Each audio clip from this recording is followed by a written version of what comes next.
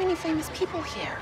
That's what other people are saying about us. Dad, you gotta introduce me to Hulk Hogan. Except my son, who keeps me grounded. Hell of a show, Dad. Hey, thank you, dude. Crowd could have been better, though.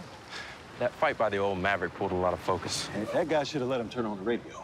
How's he gonna buy a car without testing the radio? It'll probably be the last match of mine you'll see before you head to Miami. Wish it was memorable for a different reason. It's gonna be hard being so far away from home. Not as hard as playing big-time D1 football. I'm ready.